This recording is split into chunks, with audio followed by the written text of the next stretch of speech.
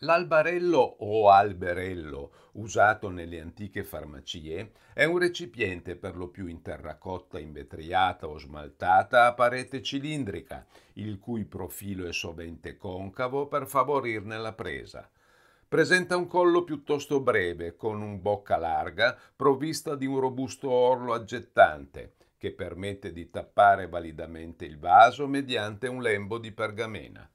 Era destinato a contenere sostanze solide e semisolide, come sali, droghe, vegetali, unguenti, miele, frutta candita.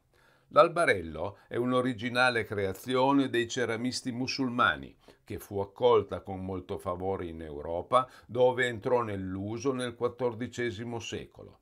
La più antica testimonianza letteraria in Italia di questo vaso sembra quella del Decamerone.